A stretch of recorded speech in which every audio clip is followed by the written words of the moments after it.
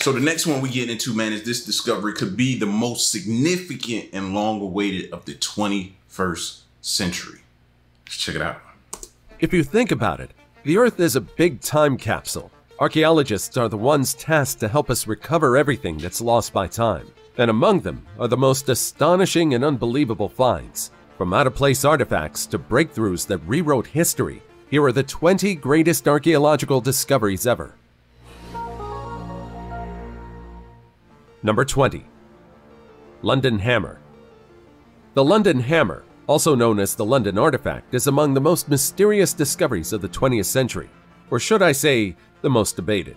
Discovered in London, Texas in 1936 by Max Hahn and a companion, the hammer was found encased in ancient rock, leading to speculation about its age of origin. The hammer is an iron tool with a wooden handle and is around 6 inches long with a diameter of 1 inch. The size and shape suggest it was used for fine work or with soft metals. What's bizarre, however, is the fact that the hammer has— That ain't what we want to hear. We want to hear if any blood on it. Any type of blood on it, DNA, you know what I mean? Or is it just me? I'm sorry. Not significantly rusted since its discovery, and parts of the wooden handle have begun to transform into coal. Its style is consistent with tools from the late 19th century, particularly those used in mining. Now you're probably thinking, there's nothing really bizarre about this hammer, right?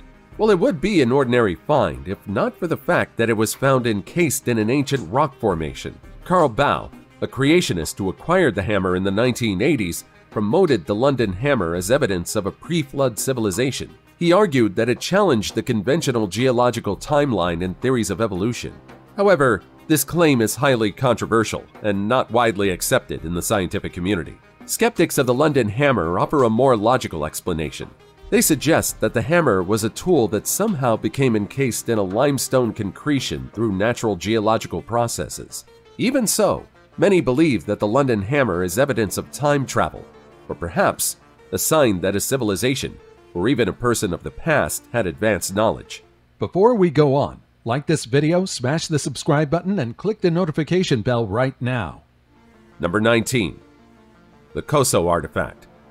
In 1961, Wallace Lane, Virginia Maxey, and Mike Micasell made an intriguing find near Olancha, California, a spark plug. Not just an ordinary spark plug, but one that seemed like it came from a time when spark plugs didn't exist just yet. This object was later known as the Coso Artifact. It was initially speculated to be an out-of-place artifact, possibly indicating the presence of an advanced ancient civilization or other extraordinary explanations. Just like the London Hammer, the Coso artifact was encased within what seemed to be a 500,000-year-old geode. Naturally, it immediately became an anomaly. The perceived ancient age of the Coso artifact led to its presentation as a potential out-of-place artifact. The idea that a modern spark plug could be found in such an ostensibly ancient geological formation was seen by some as evidence of time travel, advanced ancient civilizations, or even extraterrestrial interventions. These speculations were bolstered by initial claims that the enclosing material was a geode, a type of rock formation that typically takes a considerable amount of time to develop. However, just like the London Hammer, many believe that the Coso artifact is nothing but a hoax. Even so, many consider it one of the most intriguing finds in the contemporary age. Number 18. Tutankhamun's Tomb. In 1922, one of the most significant finds in the history of mankind was found by archaeologist Howard Carter and Lord Carnarvon, the final resting place of the young pharaoh, Tutankhamun. Before that, the tomb of the young Egyptian pharaoh Tutankhamun lay hidden beneath the sands of the Valley of the Kings, undiscovered for centuries. Many tombs in the valley had been found and plundered over the years, but Tutankhamun's tomb remained elusive. And so, imagine the delight of archaeologists when it was finally found. After years of meticulous searching, Carter made the breakthrough on November 4, 1922. He discovered steps leading to a sealed door, and behind that door was the intact tomb of Tutankhamun. Carter, along with Lord Carnarvon, opened the tomb, and what they found inside was astonishing. The tomb was filled with thousands of objects, each one a masterpiece of ancient craftsmanship. There were statues, gold jewelry, chariots, weapons, and even Tutankhamun's iconic gold mask. This mask, now a symbol of ancient Egypt, is a stunning piece of art with intricate detailing and made entirely of gold. Tutankhamun's tomb provided invaluable insights into the life and culture of ancient Egypt. The artifacts and the tomb painted a picture of the pharaoh's life and time, giving historians and archaeologists a wealth of information to study. This discovery also sparked a worldwide fascination with ancient Egypt, known as Egyptomania. It influenced art, architecture, and even fashion. The story of the young king and the incredible discovery of his tomb captured the imagination of people all over the world. Tutankhamun. Yeah, but what happened to the guys that opened the tomb? What happened to them after that? Because I'm of the belief that, bro, when you open a tomb, you don't know what you're opening. And a lot of times you be releasing a curse. You know, a lot of those tombs that people have opened, those people didn't survive long after that. So I want to know what happened to these guys after they opened Tutankhamun's tomb. His tomb even became more sensationalized for the alleged curses that protected his tomb. Thank you. To this day, many believe that those responsible for revealing King Tut's tomb were given a harrowing punishment. Number 17. See, they never go in depth on that. I want them to go in depth on that. Because don't think if people come across a tomb today, they're not going to open it. I feel like you need to enlighten some people on what that could mean, you opening a tomb these days, bro. Void in the Great Pyramids. Let's not stray far from Egypt just yet. Here's another unexpected discovery linked to this great civilization. In 2016, researchers using advanced particle physics techniques discovered a mysterious void in Egypt's iconic Great Pyramid of Giza. They used muon radiography, something quite similar to taking an X-ray. These particles, which come from cosmic rays hitting the Earth's atmosphere, can penetrate solid materials like the pyramid stones. By measuring where more particles, known as muons, pass through, scientists can detect voids or lower density areas within the structure. It was through this that they found a corridor-shaped hole in the pyramid. It was about 98 feet and had a similar cross-section as the Grand Gallery, a narrow corridor leading into the king's chamber. The purpose of this corridor is still a mystery. It could be a structural feature, like other voids in the pyramid, which were built to redistribute its massive weight. Or it might be something entirely different. The speculation is part of the excitement. Number 16. The Piri Reis Map. Discovered in 1929 in the Topkapi Palace in Istanbul, the Piri Reis Map has been a subject of intrigue and debate among historians. The map was created in 1513 by the Ottoman admiral and cartographer Piri Reis. It's remarkable because it shows parts of the world, like the Americas, in a way that challenges our understanding of 16th century geography. Think about it. How could a map from 1513, just 2 decades after Columbus sailed to the Caribbean, depict the New World with such detail? The mystery deepens when you consider some of the speculative theories about the map. Some suggest it shows the coastline of Antarctica, a continent not officially discovered until the 19th century. How could this be possible? Was Piri Reis privy to ancient sources of knowledge lost to time? Historians, however, offer a more grounded explanation. They suggest that Piri Reis used multiple sources for his map, including charts from the voyages of Columbus. Despite the logical historical explanations, the Piri Reis map continues to fascinate and puzzle modern researchers. What other secrets might be hidden in ancient maps waiting to be discovered? We can only speculate for now. Number 15.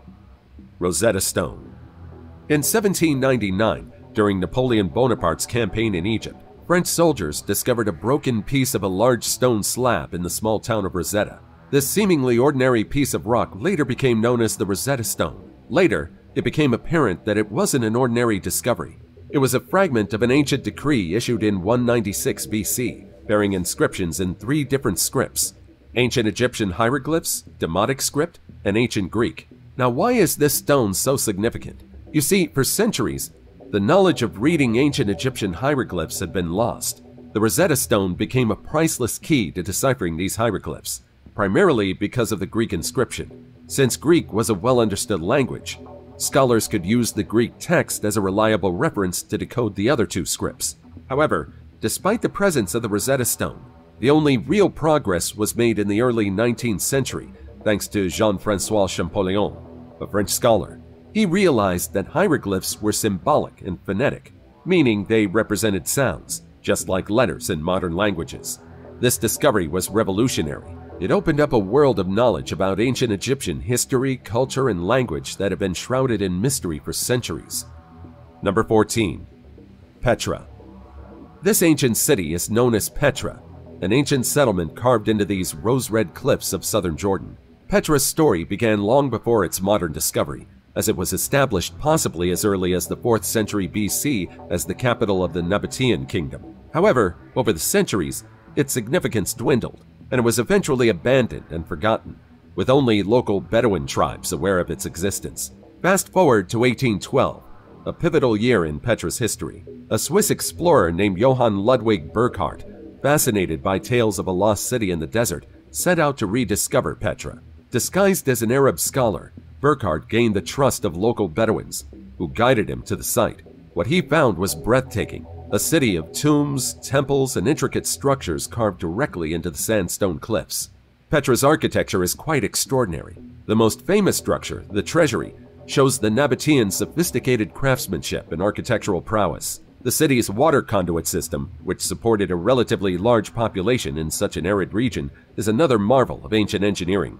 Moreover, Petra provides invaluable insights into the Nabatean culture, a historically significant but less understood civilization. It was a major trading hub, connecting the silk and spice routes from the east to the west, making it a cultural melting pot of the ancient world. The rediscovery of Petra also ignited widespread interest in archaeology and ancient history. It reminded the world that there are lost cities and forgotten civilizations waiting to be uncovered, each with stories to tell about the human journey through time. Number 13. Nazca Lines. The Nazca Lines, a series of large ancient geoglyphs in the Nazca Desert of southern Peru, represent one of the most enigmatic and fascinating archaeological discoveries on our planet. In fact, you might recognize it as one of the most popular yet mysterious sites on Earth. The story of the Nazca Lines begins with their creation, believed to be around 500 BC to 500 CE by the Nazca people. These designs range from simple lines and geometric shapes to intricate depictions of animals, plants, and imaginary beings. However, I often look at them as like warnings, for people flying over back then. If they were flying back then, I don't know. I always forget the time when people started really flying. But if they were flying over this, I looked at those as warnings as to what area, what tribe. We own this. We've stated our claim. If you come here, know that we have this, and you'll be met with force and resistance and stuff like. I just look at these as warnings. To intricate depictions of animals, plants, and imaginary beings. However, for centuries, these lines went largely unnoticed due to their enormous scale and remote location. The true extent of the Nazca Lines didn't come to light until the 20th century. In the 1920s and 1930s, when commercial airlines started flying across the Peruvian desert, pilots reported seeing curious markings on the ground below. It wasn't until the 1940s that Paul Kosick, an American historian, studied them in detail. He discovered that the lines formed massive coherent figures, only visible from a significant height. To this day, the purpose of the Nazca Lines remains largely speculative.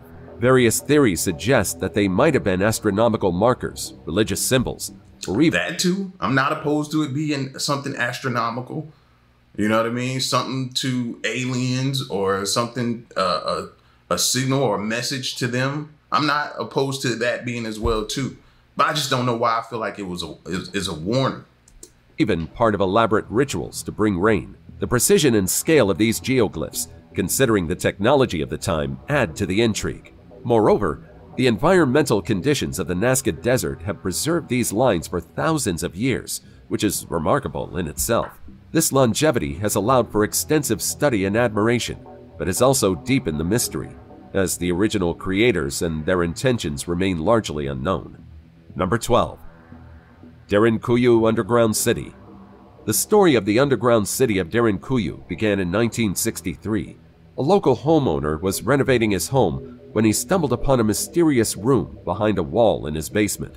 This accidental discovery led to an exploration that unveiled an entire underground city, sprawling several levels deep into the earth.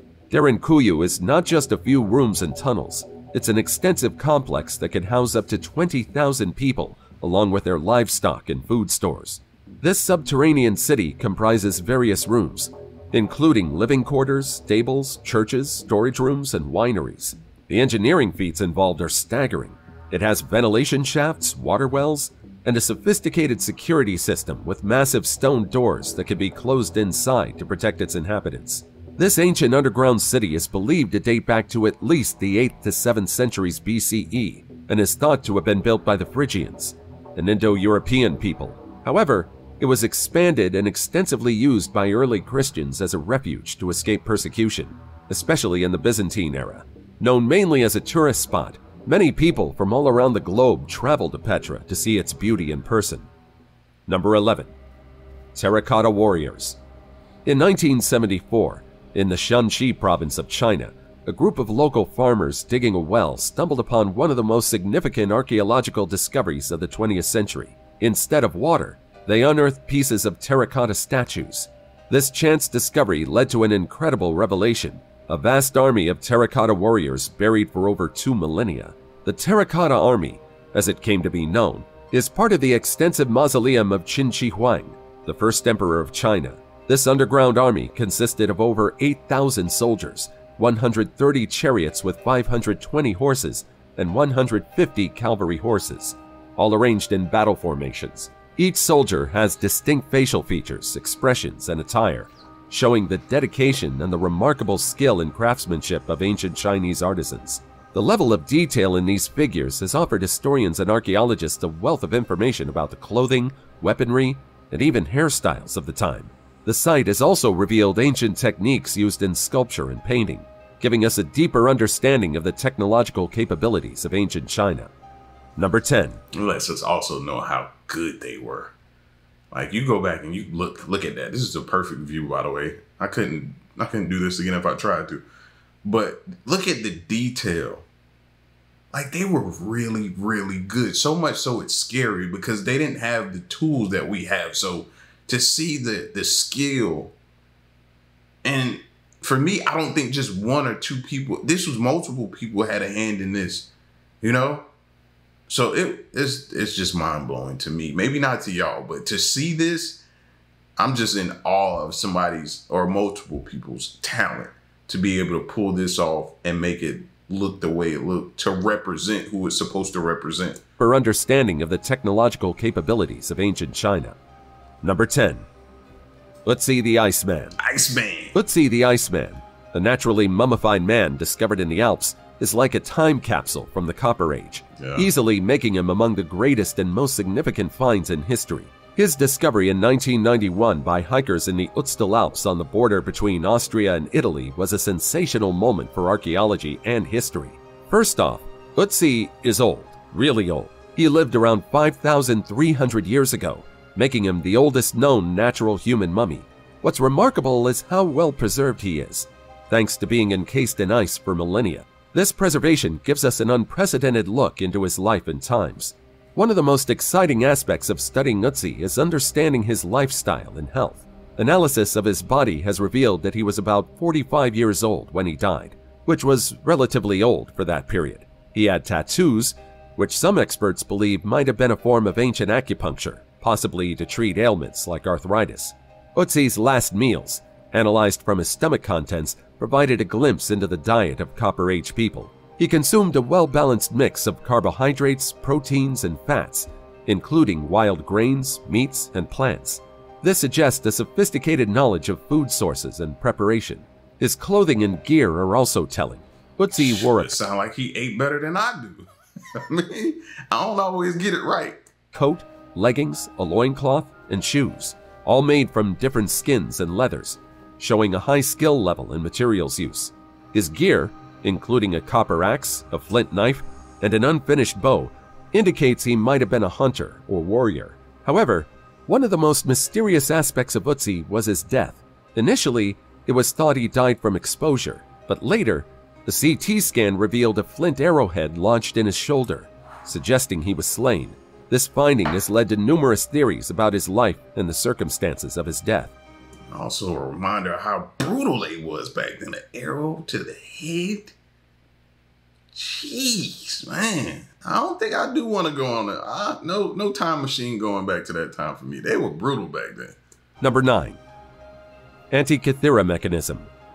The Antikythera mechanism is often hailed as the world's first analog computer. This complex device was discovered in 1901 in a shipwreck off the Greek island of Antikythera, initially overshadowed by other treasures. This corroded bronze artifact soon revealed its extraordinary secrets.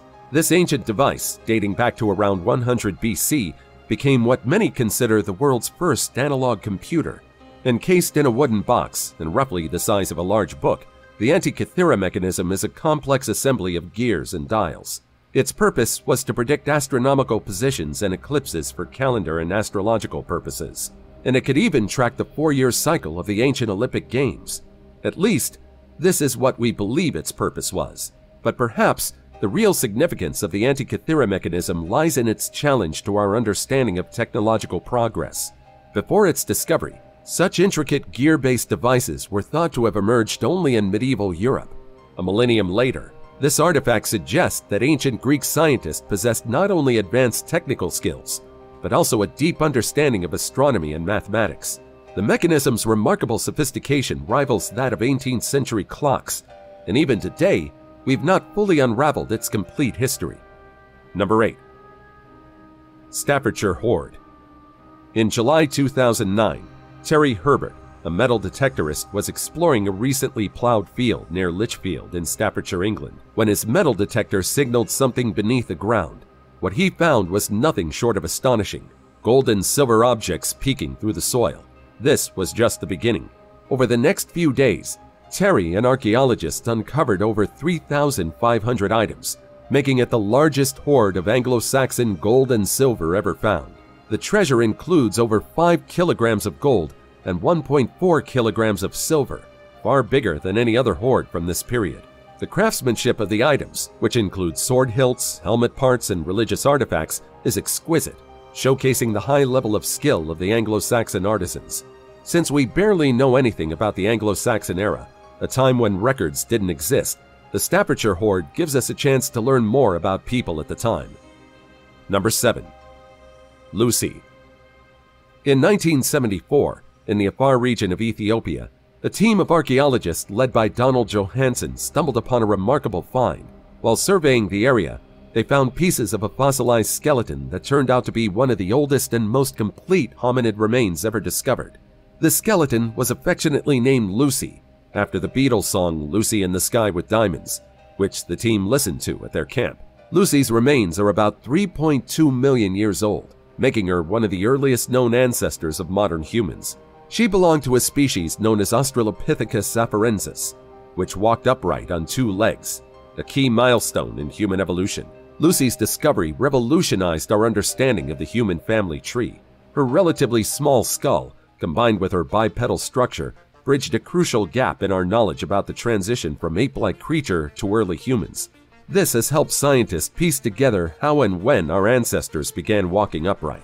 Moreover, Lucy is significant because of how well preserved her skeleton is.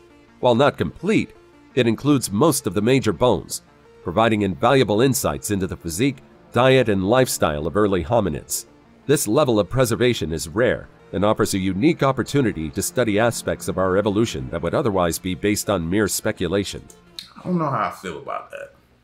I've often thought about it, don't get me wrong, but I don't know how I feel about that. Did we once walk around on all fours and eventually just start walking upright?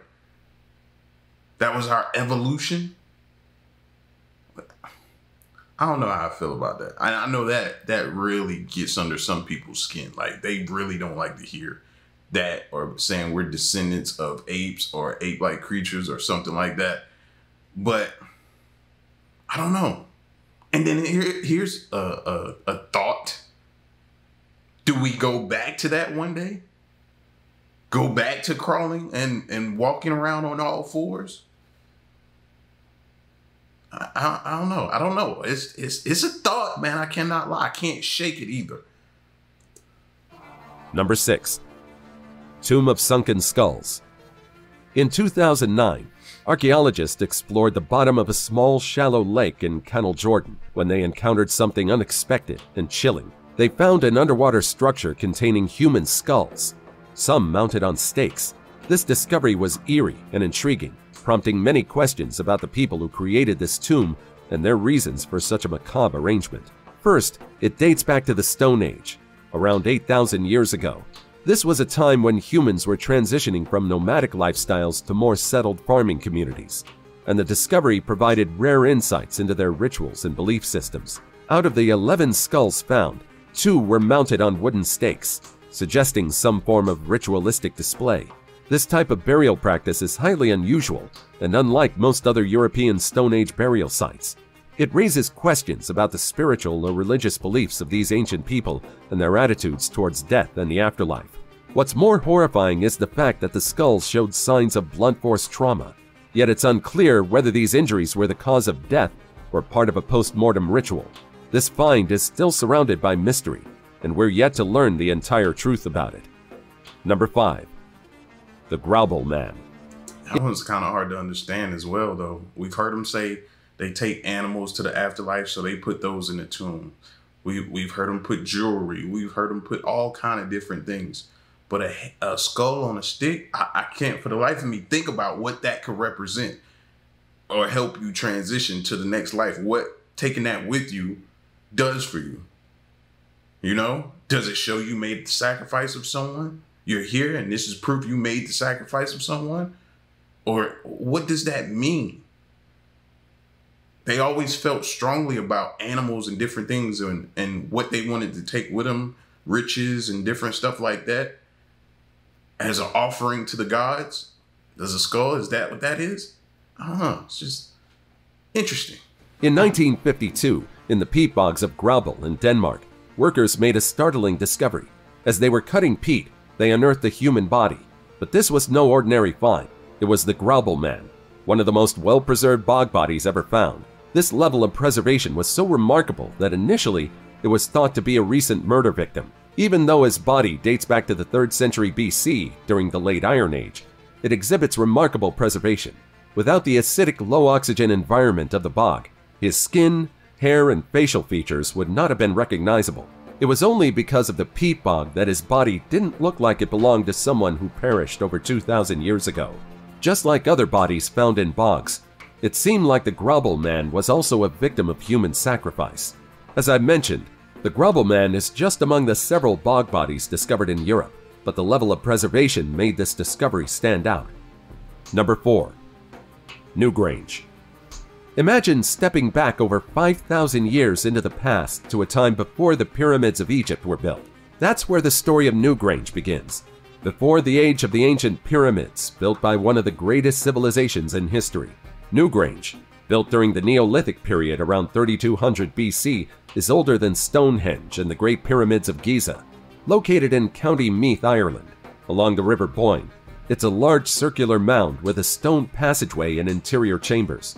Newgrange was constructed using an impressive 200,000 tons of materials.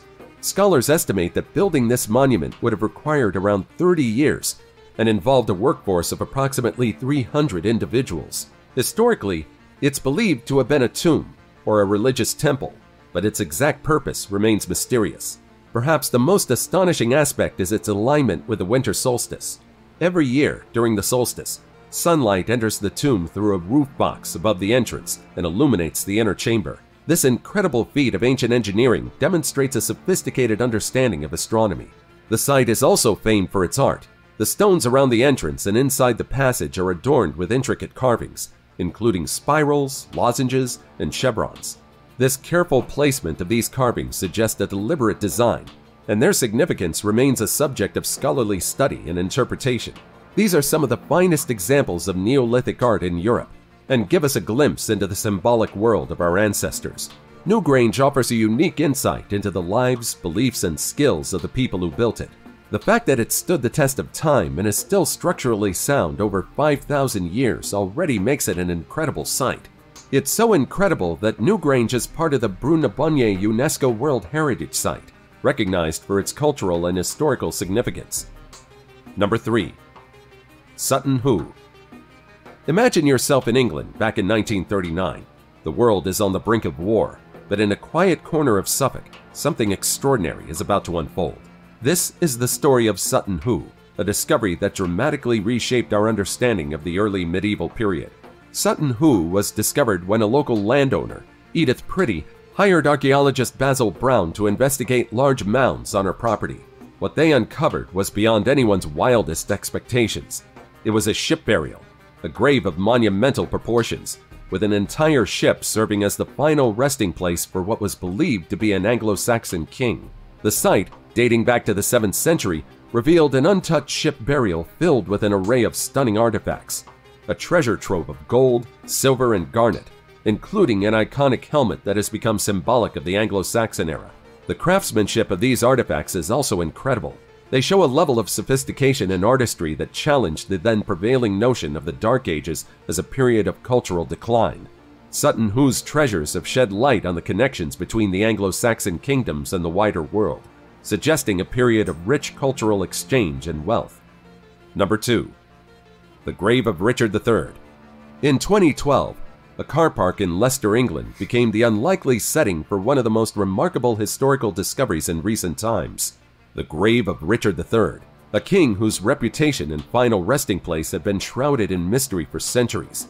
The quest began when a team of archaeologists who, armed with historical texts and a healthy dose of determination, set out to solve a 500-year-old mystery. Their target was to locate the lost grave of King Richard III, who died in the Battle of Bosworth Field in 1485. Many believed his remains were lost to history, perhaps irretrievably mixed into the soil of Leicester. But the team's efforts paid off spectacularly. Beneath the modern landscape of the car park, they uncovered the remains of the long-lost king. The identification was confirmed through a combination of skeletal analysis, DNA testing, and historical accounts. Finding the remains of Richard III allowed historians to separate fact from fiction, providing a more nuanced view of his life and rule. After all, the state of Richard's skeleton revealed much about his life and the nature of his death. The spine showed signs of severe scoliosis, challenging age-old depictions of him as a hunchback tyrant. This find not only unearthed a piece of lost history, but also enriched our understanding of a tumultuous period in English history. And now it's time for today's topic.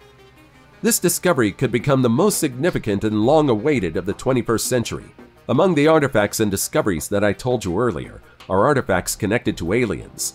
Despite the vague correlation, they've already captured the imagination of many.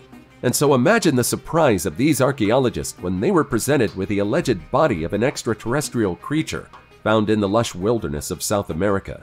Naturally, skeptics believe the discovery is another elaborate hoax meant to excite UFOologists. But we won't know for sure until more information about this discovery surfaces. Hey, it makes me think that the government has an alien burial site. What do they do? If we believe that they have biologics, as David Grush said and stated before Congress, if we believe they have it and they keep them alive as long as they could, what do they do when they die?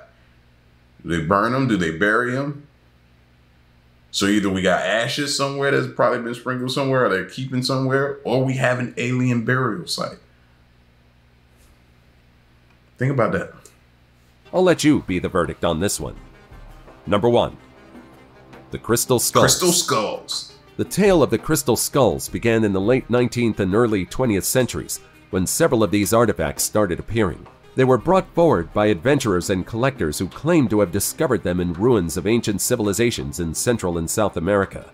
The most famous of these, the Mitchell Hedges skull, was allegedly found in a Mayan ruin in Belize. But what exactly are these skulls? Well, they're simply quartz that depicts human bones. They're often claimed to be pre-Columbian Mesoamerican artifacts.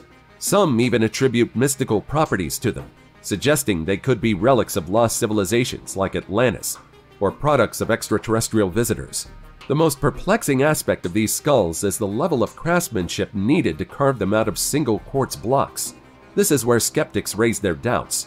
You see, research and analysis in recent years have suggested that many, if not all, of the known crystal skulls are likely not ancient artifacts, but rather modern creations from the 19th or 20th centuries. Tools marks from modern rotary and jeweler's equipment, which wouldn't have been available to ancient Mesoamerican artisans, have been found on some skulls. Despite the doubts about their origins, the mystery surrounding these skulls continues to exist.